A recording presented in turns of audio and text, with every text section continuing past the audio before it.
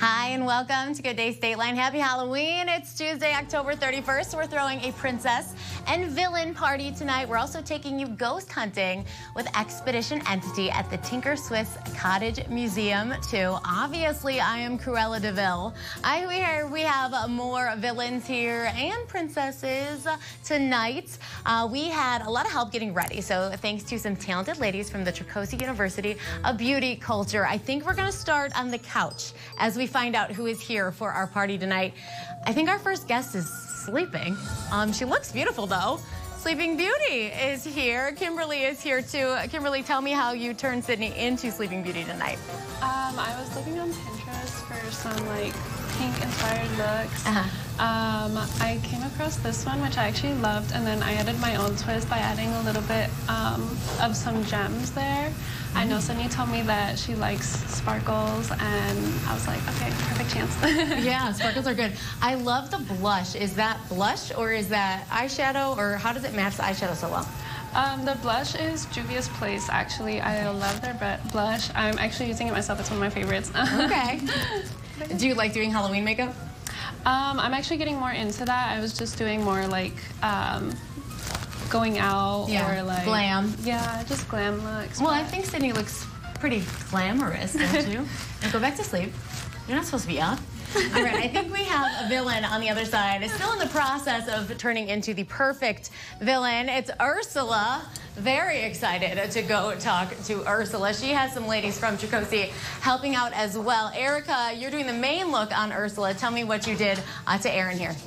I did a little blue and purple eyeshadow. I am going to finish with her lipstick and eyelashes.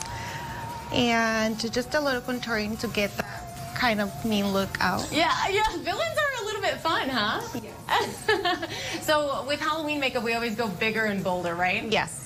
And do you feel like this is something that has been fun for you to work on? I don't know what you guys usually do at school, but do you get to do something like Ursula on a day-to-day basis? No, we don't, but it was very nice to come over and just do her makeup. It turned out pretty good. I like it for being my first time. Yeah, I like it too. We have a couple steps left. And we have another princess getting ready over by the bar. You knew Tamanique was going to be a princess, right? I mean, like, I could have made her be a villain, but I don't think she would have agreed to that. Sade is working on, we like to call her Tamanique-arella. That's what we call her over here. Tell me about this look. Okay, so we wanted to give a look, a soft, sweet look. Cinderella's really nice, really sweet. So I came in with a light blue and a dark blue on the lid, and then finish it off with some sparkles. So just give that princess vibe. Yeah, was this an easy look for you to come up with? Pinterest.